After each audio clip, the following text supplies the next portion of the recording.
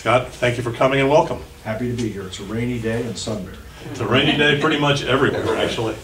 Whenever your name comes up, one of the things that people say, isn't that the guy that's for property tax reform? So let's talk a little bit about that, where things stand. When we last spoke before the primary in probably April, you mentioned that obviously we know you were a co-sponsor of Senate Bill 76, and that you also were very intent on zero-basing the budget so that maybe the 76 specifics wouldn't have to be quite as written.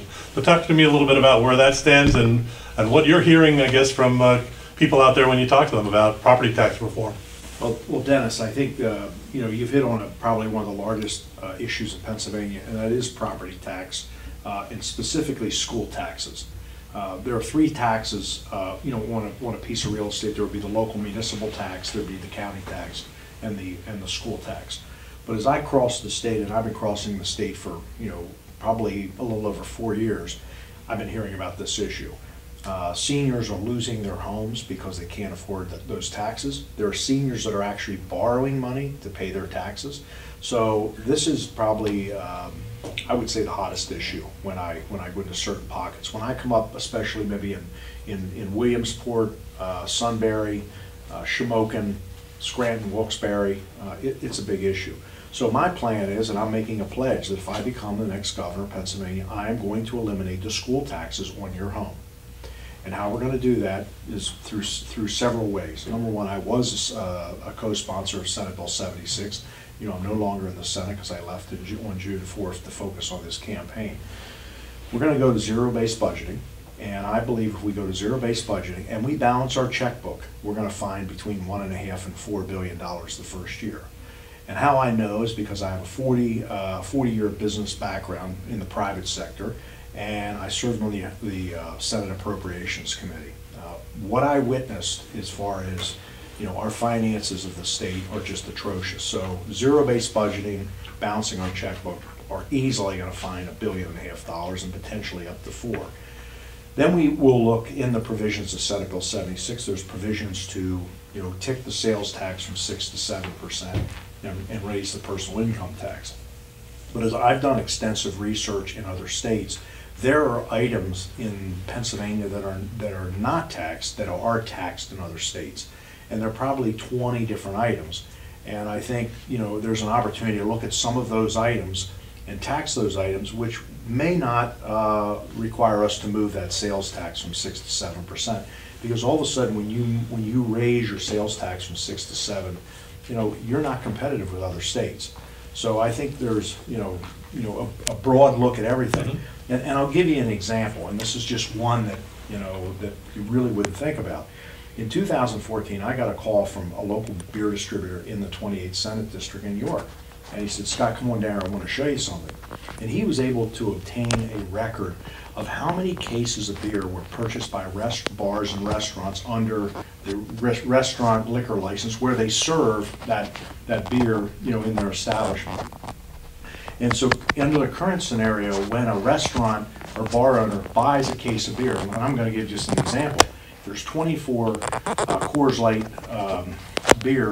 bottles of beer in a case, and you pay $24. You pay sales tax on the $24 or $1 a bottle.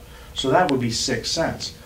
And so when that bar owner, he or she retails that bottle of beer at $4, they are not charging sales tax on the retail side. If we were to not tax the wholesale side and tax the retail side, when that beer is sold across the bar, that would yield almost another $300 million in sales tax, okay? And if you go to any other state, they charge sales tax on the retail side. I mean, that seems logical. So these are small pockets of additional revenue areas that are taxed in other states, and I mean, who would ever think about that? Now, that's specific to beer. That doesn't include liquor. It doesn't include wine. So again, liquor and wine are being purchased on a wholesale side. Potentially, possibly there could be $300 to maybe $700 million worth of additional tax revenue generated because it's done on the retail side, not on the wholesale side. Marcia, I know you wanted to talk about school funding? School funding, education investment. You were calling for $1 billion in education investment without raising taxes. This includes $700 million from a mix of privatization of the school and of the sale of alcohol, which we're talking about, the leasing of liquor, wholesale, and welfare programs. Is this 700 annual savings? And if it's just a one-time? Oh, no, you're talking about the funding that I'm going to be putting in the schools. You know, I've committed to $1 billion, okay? And that is annually. That's not just a one-time, Okay. Shot of capital into the system. That is on an annual basis. $700 million would go through into the school system through the 2016 funding formula. Then there is an additional $300 million that's still left, and that's broken up into 2 block grants.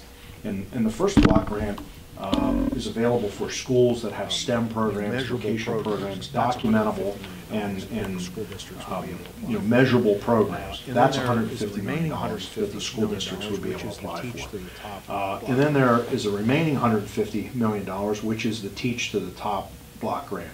And that is a block grant that schools would be able to apply for to reward top performing teachers. In the private sector, we reward top performers in industry. I mean, we have bonuses for, maybe senior managers or specific employees that are top performers. So we're not going to just give the $700 million, or excuse me, the $1 billion away. But the 700, again, it's 700 through the 2016 funding formula, and then the 2 block grants of 150 million.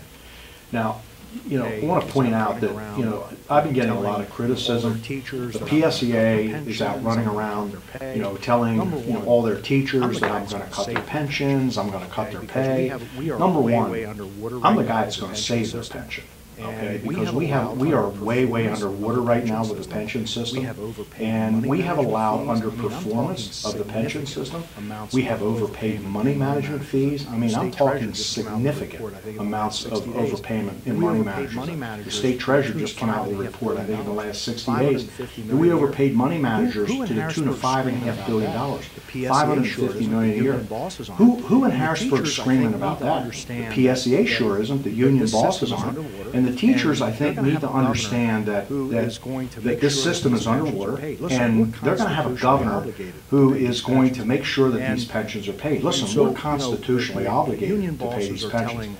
And so, the union bosses are telling all the teachers out there all kinds of voodoo things that I'm going to do to.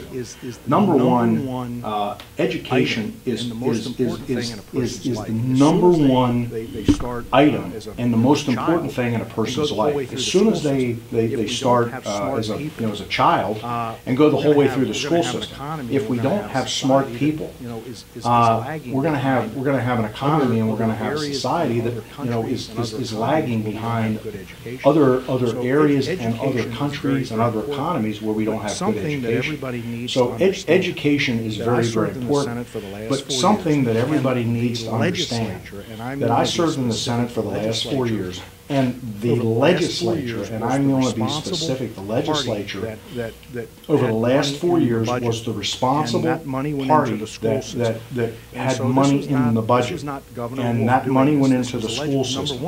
And so this was not Governor Wolf doing this. This was number one. Governor Wolf didn't sign a budget for 3 years, so it wasn't Governor Wolf didn't do anything as far as school funding.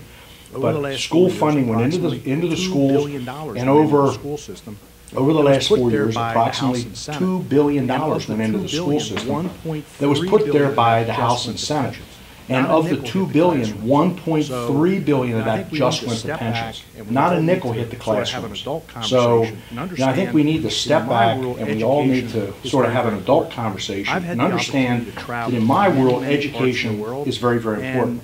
I've had the opportunity to travel in many parts of the world, and when I run into people, and I recently ran into someone down in the Philadelphia area, was telling me that they're an immigrant, and from their country, there are parents that will load their children up. And this one woman actually told me this story. She lived in Nigeria.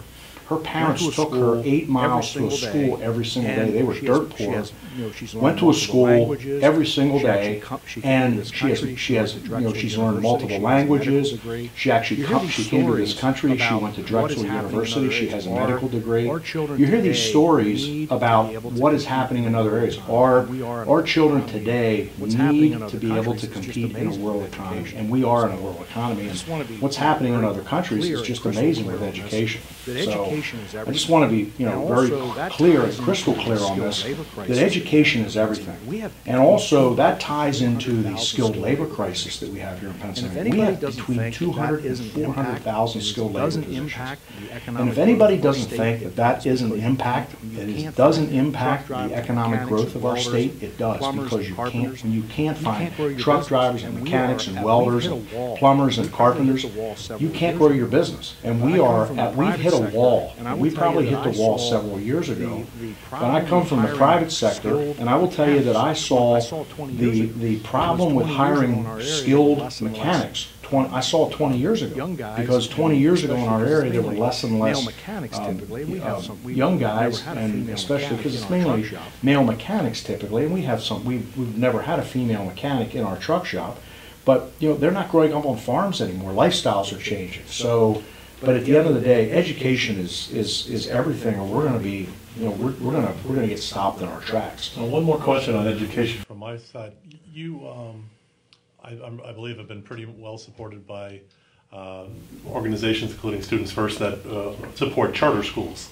Well, tell me a little bit about your position on charter schools, private schools, and parents having that choice. Well, I support school choice.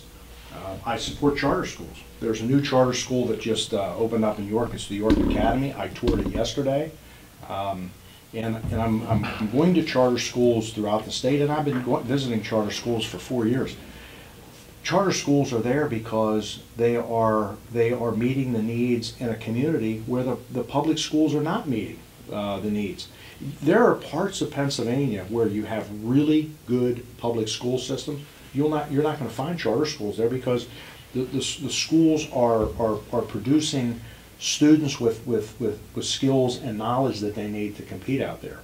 But when you go into certain areas of Pennsylvania, and I talk to charter school students, I ask them, I said, what are a couple reasons that were in your mind when you decided to change schools and come to a charter school? You know what the #1 issue is? Bullying. They don't want to be bullied. I went to a charter school, again, the York Academy in York.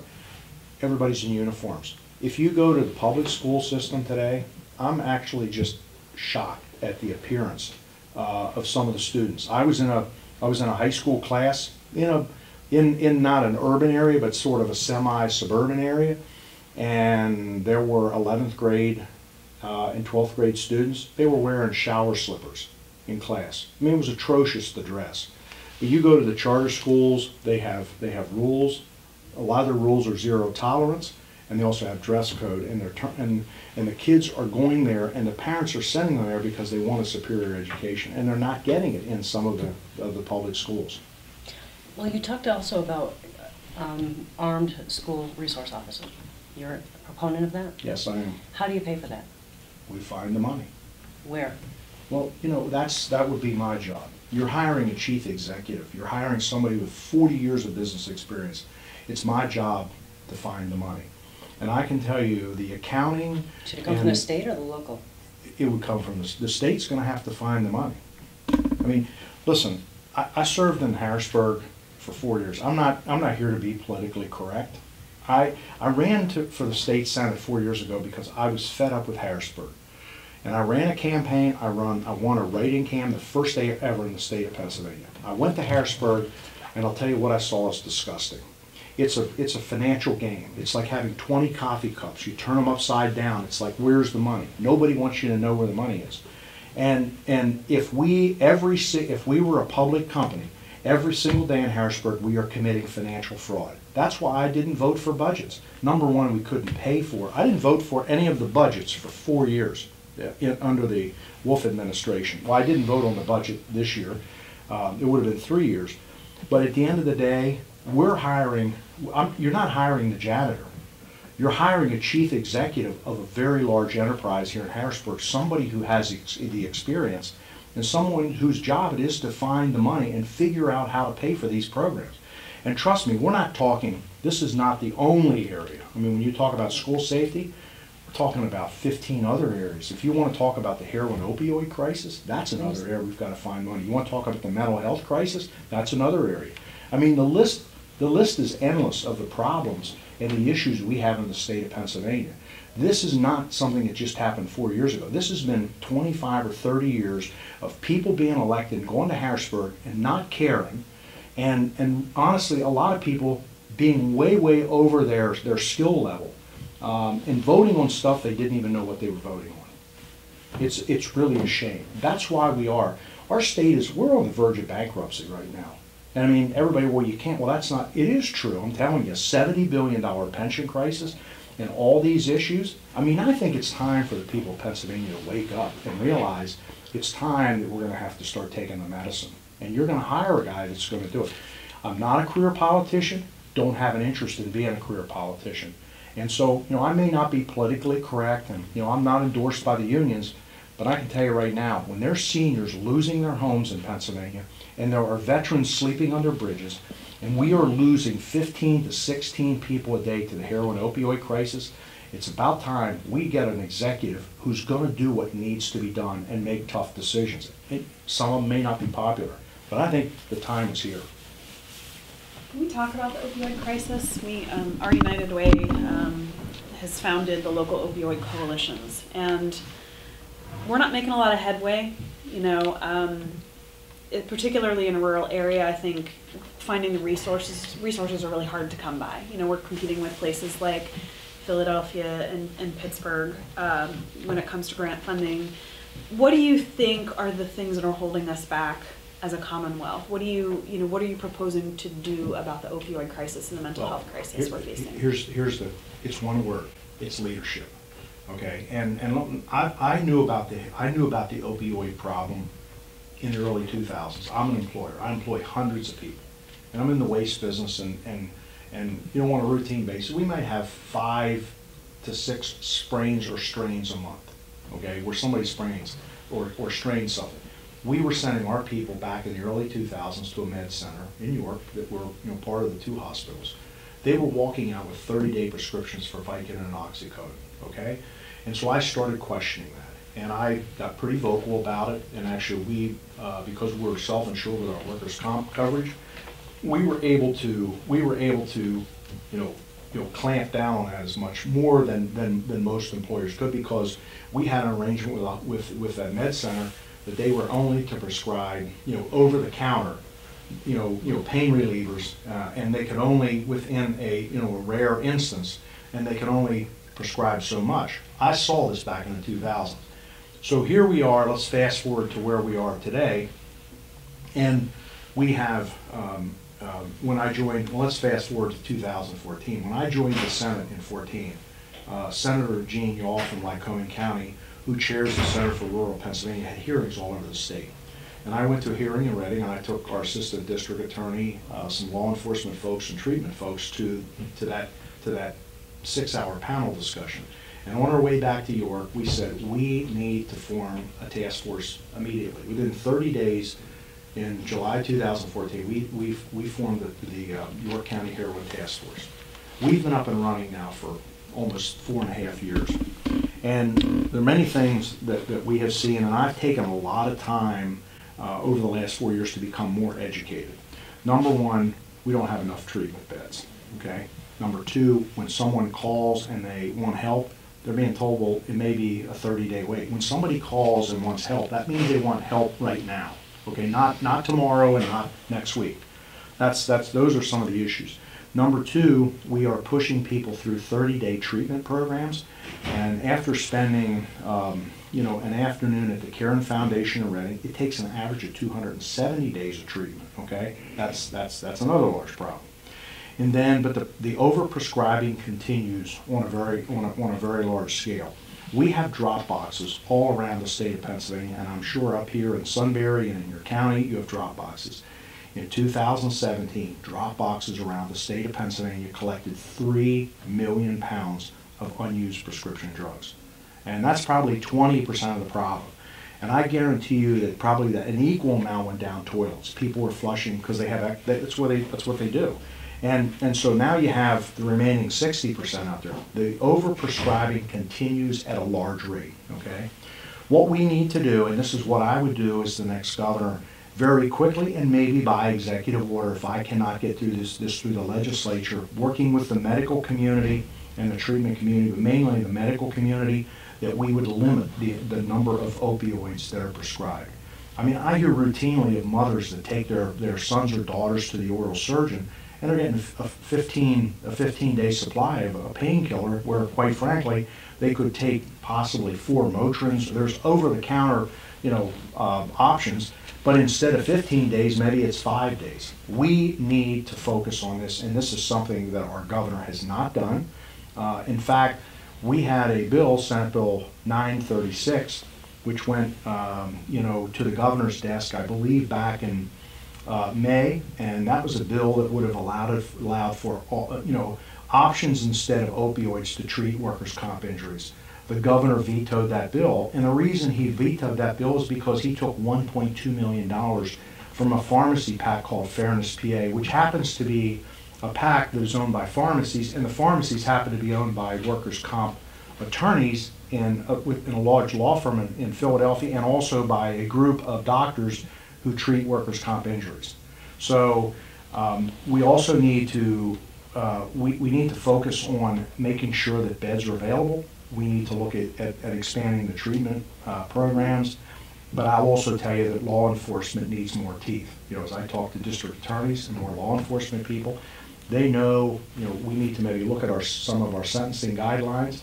And I'll be honest with you, if you're selling heroin and you're carrying a firearm, I think you need to spend at least 5 years in jail, or maybe more. But we don't need to keep patting people on the head and, listen, don't do it again. And, the number of Narcan doses that are being administered every single day is breathtaking. And I think when someone is treated with Narcan, I don't know, all the remedies, but I can tell you that person should be, medically treated. They should be tracked. We need to get to the bottom of this, and where are these drugs coming from? And so, I think it's a combination of, making sure that we have beds available, making sure that we can expand our days of treatment, and this is a very large problem. When you think, and the deaths, the increase in deaths from 16 to 17 are over, I think it's over 30, it's between 35 and 50%. Over 10,000 people died in 16, 17. Because I just did, a slide yesterday on this. It is a huge problem. Physicians are decreasing the amount of opiates, and I think that's a great idea. The emergency rooms, they don't get 7 or 8 days. They get 2 days. And then go see your family doctor. Correct. We know in the medical community that morphine and those types of drugs are not good for neuropathic pain, which is what we're treating it for. That probably Motrin, other non-narcotic type drugs are much better at treating pain and getting people back to that. And so we are trying to clean it up in the medical field, but I think we do need some guidance. And I think that years ago we were targeted because we weren't helping people in hospice. We weren't getting enough narcotics. We were making these people suffer. So doctors were sued. So they went the other way. It swings the other way. We got to swing it back. We have to be aware that pain specialists don't use narcotics. They can get by with other things that are very helpful and will get less likely. As far as the addiction, I'm on the drug and alcohol field in the county. I'm also on coalition for. What I see, I don't see too many. I take care of a lot of heroin addicts and people who are recovering. I don't see too many of them get recovery without a 12-step program. If you go to Caring, you're going to get a 12-step program, and that's what we want you to follow. Unfortunately, when you go to the county, they say, well, we offered it to them, but they said no. You know what? That's the way to get them sober. They need to be in the program. They need to be in there for long-term things. And these old alcoholics can really get some of these young kids sober and stay sober through the 12-step program. I think that's a real important thing. There are some successful programs in Pennsylvania. And one of them happens to be in Washington, PA, and it's Mission House. They have an 80% success rate. But we talked about education. Listen, we have dropped the ball in our public schools, educating. And I'll tell you, I had an experience right after I joined the Senate. We formed the York County Heroin Task Force. I had an opportunity to meet with about, I think, 14 or 16 school superintendents from my county, and some of them were out of my district, but they were all in York County. We had an afternoon meeting, and we talked about my experience in the Senate, how I could help them mandates, and let's work together on the education side.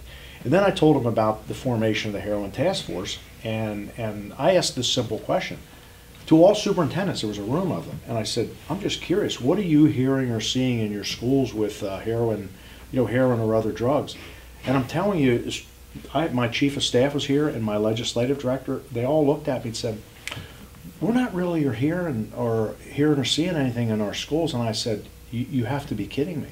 And I said, I could go to any one of your schools and find a student, and I don't remember if I said $20 or $50, and give them cash, and they'll come out with heroin. Half of them won't even speak to me today. I mean, they're living under a rock. It is the fault of the administrators, the school boards, the teachers. They know what's going on. And law enforcement people, when I told that story to some law enforcement folks, they were like blown away. But we have to be educating. We have, as soon as a child goes into, the ABC, daycare facility at 2 years old, they need to hear drugs are bad, needles are bad, drug dealers are bad. They need to hear this the whole way through. And we dropped the ball. But I can tell you, there's other things. We're sure teaching a lot of other things in the schools. But this is probably one of the most important things that we're going to teach. But here's the reality. A lot more people are going to die until this is over. This may take a whole generation to solve this problem. But on the flip side, we have to look at the supply side. We have to, where's the heroin coming from? And now there's fentanyl. I mean, law enforcement folks, they know what's stronger. 50 times stronger. Yeah, they know what they want to do, but their hands are tied. And you go to some areas. I mean, if you go to Philadelphia, I've spent a lot of time down there. The police officers in Philadelphia are not even really doing anything with the heroin addicts because they're not going to get out of a car. Now, I was in the Kensington area of Philadelphia, literally where drug addicts were cooking. They were cooking the heroin on a spoon. They had needles in their arms, and we drove right by. And the police officers are not going to stop because they have body cameras. And if the addict starts to fight them off or stick them with a needle or whatever, then there's all of a sudden a legal issue. Then there's brutality. So it's become, in that city, it's become catch and release, and they're not even doing anything about it. And I think if you go into rural areas, every law enforcement person can tell you give you a specific instance of someone that they know is a user. They can tell you how many times they've been zapped with Narcan, and it just continues over and over. This is a big problem, and it is costing, the amount of dollars that it's costing is just breathtaking. So, but I think you have to have a chief executive who is going to provide leadership. I like your attitude with marijuana. Every heroin addict I've ever talked to, what did you start with? They always start with the marijuana. That doesn't mean everybody who uses, everybody uses marijuana can go to heroin. But they all start with it. It is a gateway drug. It may be an extra drug. It may be help them get off of it. There's no doubt about it. That's some studies out in that. But I'd like the attitude that, it's a brain disease, and when you give marijuana, you affect the brain. So that if someone smokes for once a week for 10 years, they do an IQ to begin with, and they do an IQ at the end. They've lost 10 points IQ. So that's brain. So we don't know all the effects of marijuana, especially the high potency marijuana. Well, that's important. I think I like your attitude about that. I mean, I didn't clear. I was a supporter of the medical marijuana initiative, the medical cannabis. I think we need to understand, what we can do with the different oils. Sure. I'm familiar with some people that have used that treatment, but I can also tell you that we're moving into a dangerous ground. When I hear the governor or the auditor general and others, and the Attorney General saying, well, we should legalize recreational. Look at all the tax dollars it's going to bring in. Oh, $581 yeah. million. So this is all about tax dollars, and then we look at gambling. You know, all the forms of gambling, because it brings in more tax revenue. I mean, how about if we start employing people? If we employed 200,000 more people in this state, we found the people to fill skilled labor positions just at $50,000. That's $10 billion in additional payroll. They're going to spend money. They're going to pay taxes. I mean, that's the bricks and mortar foundation of where you generate taxes from, not all this sin stuff. So, Bill, I agree. Yeah. You talked about already, you know, increasing the penalty for dealers and things like that. I'm curious about on your agenda the lawsuits against pharmaceutical companies. Sort of, if you can be a little bit more specific on that, sort of your intention behind that. Well, I've you know, in my opioid plan that I put out several weeks ago, yeah, we're going to go after. I will instruct the Attorney General and work with the Attorney General to go after, you know, the drug companies that are specifically, you know, manufacturing and dispensing opioids. Listen, there has to be some, I think, some internal accountability. Listen, if you're shipping, you have one doctor in somewhere in Kentucky, and you're shipping enough pills or opioids to that one specific practice, and it's equal to 5 practices or 10 practices in Sunbury, Pennsylvania, I'd say there's a problem. Sure, we just had a doctor here in the southern part of Northumberland County that I think distributed 6 million pills over 3 years, or 4 million, 3 years, something like that, and it was out of one single doctor's office. Yeah. And I was after him for 10 years now. But I I'm saying think this that is what's happening. People have to understand, this is not every pharmaceutical company. This is limited to, just, a handful. And it's not, there are drug companies that have, that are, manufacturing, statins for cholesterol. So, and there's other medications. I mean, we know there are a lot out there, but, the opioids are manufactured by a handful, and it doesn't affect the whole pharmaceutical industry. I mean, there are some drugs that are very, very needed, for people to treat for different illnesses and different symptoms. But no, absolutely, the companies that have profited, I think, need to pay. Scott, on a different topic, the House, I believe, today is poised to vote on extending the statute of limitations for people who are sexually abused. Where do you stand on that, and do you agree with that proposal? I'm not. Again, I'm out of the Senate. I don't know the language of the specific bill, but I am supportive of extending that. Yes. It's and then sort of related.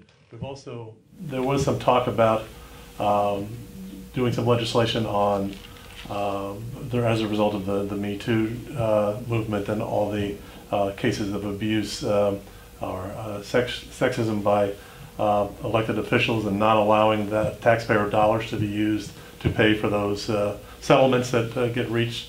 Nothing has happened there. Is that something you also would be supportive? Yes. I mean, number one, I see periodic reports of money being paid out, by different entities, which in if you really do your research, it's taxpayer dollars, and that's wrong. Completely wrong. Okay. Now, I know for a fact, I've read your response to these ads that have been on TV lately, that you're not trying to tax people's retirement. Talk to me a little bit about where that came from, because they do have you on video saying something, in your words, subsequently out of context. Talk to us a little bit about that and what you were referring to. Well, you're going to see a lot of commercials over the next 4 to 5 weeks, and they're going to paint me as a really bad guy. The governor will probably, and outside interests will probably spend north of $20 million on ads, and they're going to paint me as the voodoo guy, and I'm going to do a lot of things to a lot of people. And so they pick seniors first, that I'm going to tax their retirement, and next thing they're going to come out and tell people I'm going to take their wheelchairs and their homes and their kids, and that's totally wrong and totally false. And I want to be clear on that. This governor and his campaign, it's outright lies. But let me tell you where it came from. When I joined the Senate in 2014, I went to Harrisburg knowing there was a pension crisis, and that pension crisis is $70 billion. And in 2016, Penn Live, the Patriot in Harrisburg, published an article, and the article, or published the 100,000 club list. And when they published that article, there were 983 people that were receiving pensions from the state of Pennsylvania over $100,000 per year. So the top two pension recipients are former Penn State administrators. The top guy, #1 person in 2015 who received a pension from the state of Pennsylvania was a former Penn State administrator. He received $477,000 in 2015. And then the second person received $455,000. And I'm having this conversation in front of a large, political audience. And I said, here's something else that's interesting. We don't tax retirement income in the state of Pennsylvania, so these guys are getting off scot-free.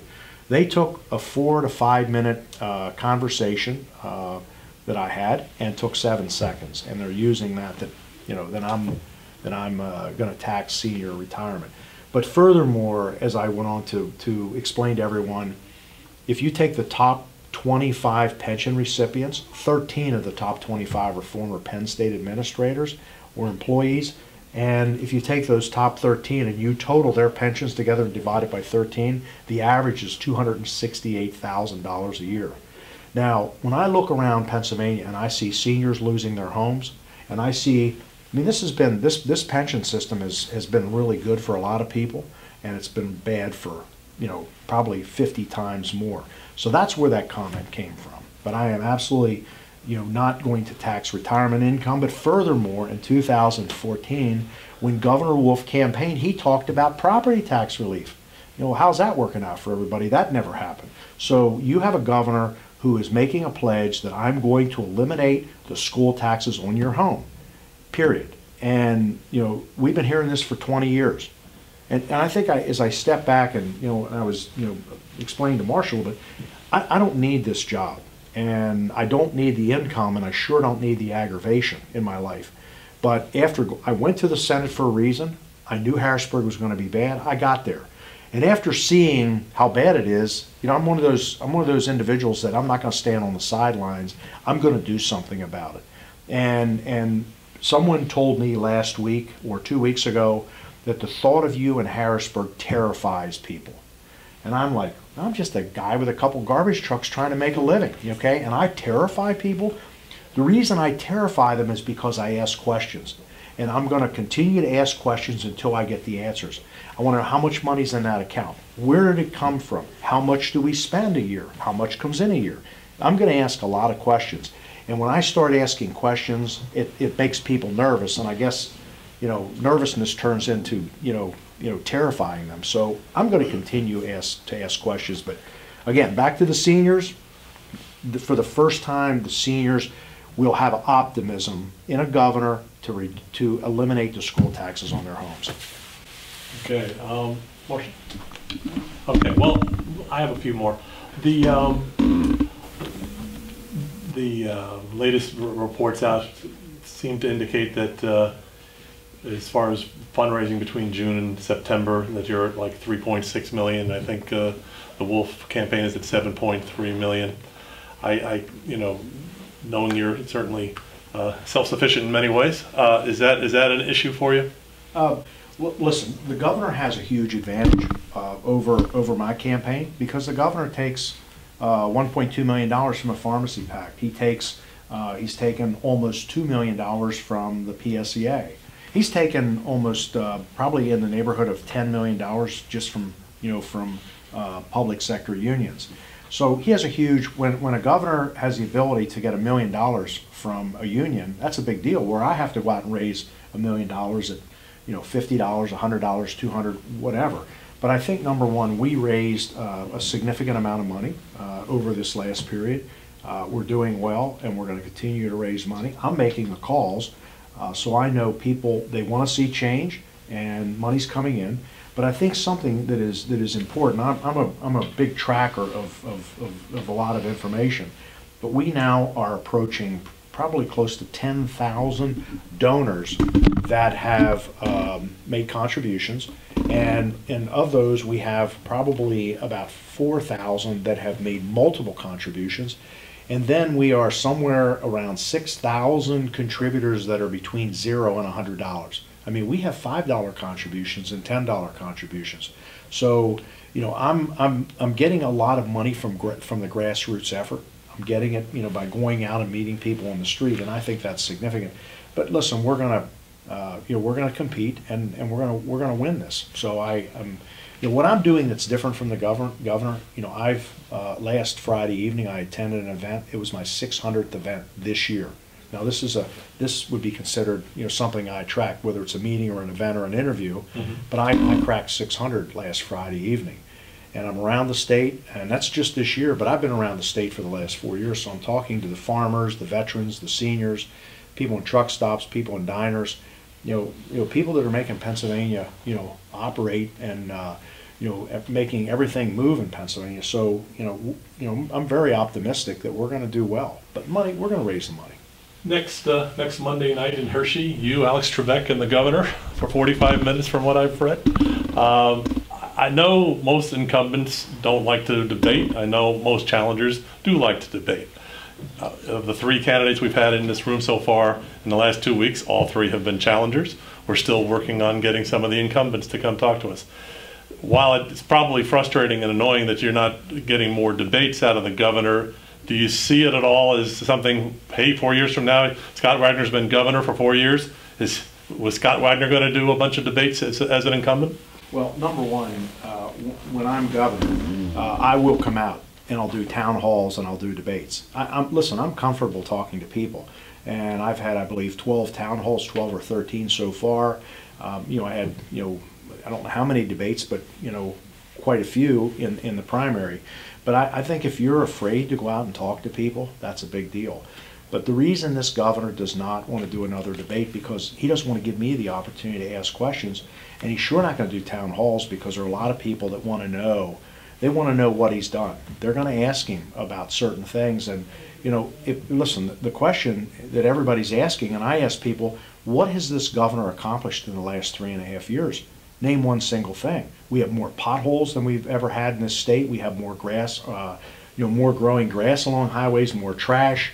You know, the heroin opioid problem is, the number of deaths are increasing on his watch. So there's not a lot that this governor can stand in front of people and say that he's accomplished. He's hiding. He wants to hide, and he figures that. I mean, actually, I find it intriguing that he thinks that our campaigns are really, handling the debate side, and we're, you know, everything's out on the street.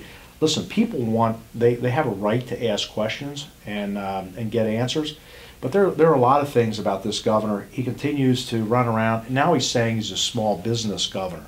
Well, I can tell you a lot of small business owners haven't had any relief over the last 4 years. I operate businesses.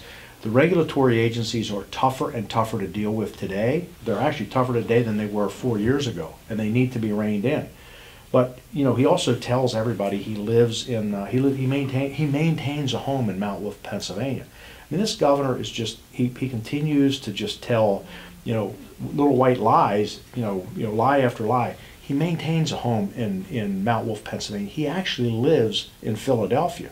He flies on a state-owned aircraft from Philadelphia to Capital City 3 to 5 times a week, and he has more security than any governor's had, because there is a security detail at the mansion, the governor's residence. There's one in Mount Wolf, and there's one in Philadelphia. And you know, this governor thinks money grows on trees, but no, it's really a tragedy that he's not willing to do more debates and town hall meetings. I have one more, almost a curiosity. You're campaigning as a tandem with Bartos. Yes. That's not usually the way it works here, or has worked in most states I've lived in, where there was a lieutenant governor, sort of traditionally separate.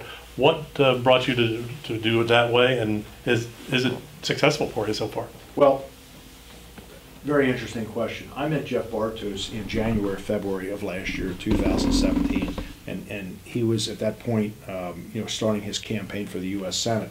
So I traveled with Jeff a lot, and I was at many events that Jeff was at, also presenting. So I just watched Jeff's campaign, And during the beginning stages of the campaign, Lou Barletta had not entered the Senate race. So Lou Barletta entered the Senate race, and I know Lou has a lot of support up in the Northeast where he's from, the Scranton-Wilkes-Barre area. So I just, I didn't see Jeff getting that support, and that would have been an issue for his campaign.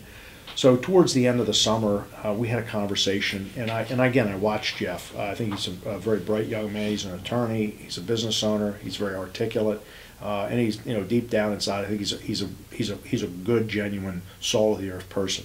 So I made a comment. I said, it's really a shame you're not running for lieutenant governor, because I think you'd be a great lieutenant governor. But I also live in a world where I select my management team in my companies. And in the current process that we have now, for example, Governor Wolf is stuck with John Fetterman. I mean, I think that was a surprise. And here you have a governor who has been painted as the most liberal governor running with a lieutenant governor who is a self-proclaimed socialist. I mean, this is really, if you look at the Wolf-Fetterman ticket and that team, it's it makes you scratch your head. So I've had an opportunity to really get to know Jeff and understand what his skills are and what he's good at. And listen, I'll be the first to admit I'm not the perfect candidate. I have shortcomings, and I think in life, having an opportunity to have someone who complements my shortcomings. Jeff is very articulate on certain issues. He's articulate. I'm passionate.